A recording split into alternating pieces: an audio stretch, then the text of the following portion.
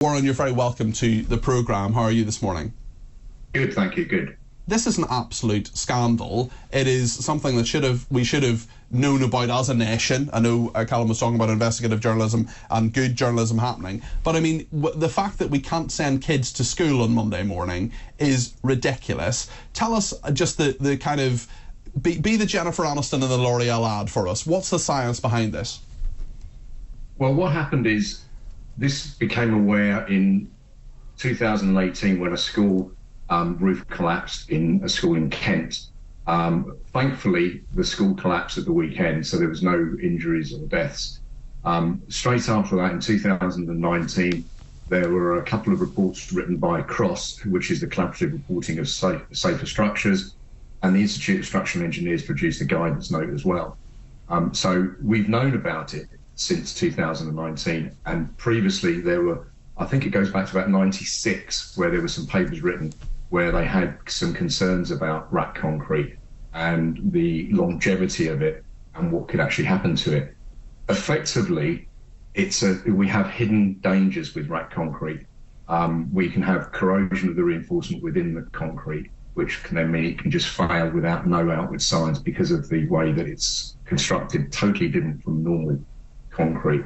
I believe if at that time, if the government had used the standard that the Institute of Structural Engineers had produced, or the guidance note, we'd have been a lot further down the line. But I think they took a long time to produce their own document, which is unclear, putting it politely, to give that to the schools to actually then have to try and procure, like the services of myself and my company. Procurement policies and procedures within schools and within county councils and London boroughs is a very slow process, Warren, which hasn't helped. Yeah. Warren, I worked in the Ministry of Housing. I was a special advisor to the former Secretary of State, James Brokenshire, for about a year and a half, and I can honestly tell you that I learned a lot, not nearly as much, not even 1%, Warren, of what you know about building safety, and it just scared me. There are so many things about building safety in this country. There are so many buildings that were put up in a way that isn't safe, quite frankly, that isn't sustainable. There's so many issues to do with fire doors. There's so many issues to do with, well, as we're finding now, about building and structural integrity. This is just going to go on, isn't it?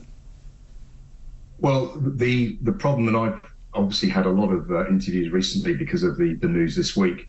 And as I think, as you alluded, it's not actually just confined to schools and hospitals. I've actually, after I think it was back in February, March time, when there was a lot of hoo-ha about RAAC concrete, after an appearance on the TV, I got a phone call from a structural engineer in Wales, went to go and visit a job, and it was actually found in a residential property. So it can be used anywhere. And I think the issue that I would look at what's happened here, and it hasn't exactly been very well run, is we do a lot of work on highway structures, the bridges and such like. There is a very robust maintenance and inspection program that's put in place by the local councils and by National Highways. For schools, hospitals and other assets, high-rise flats, offices, you name it, there is virtually a complete lack of any robust inspection and maintenance program. We don't care. It's amazing that you MOT your car, yeah, but you don't check the building you're working in. Yeah. I think that's a really, really good and terrifying thought there, Warren. Thank you.